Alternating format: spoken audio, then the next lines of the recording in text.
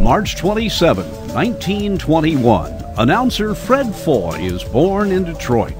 Fred is best remembered as the iconic announcer of The Lone Ranger, both on radio and television.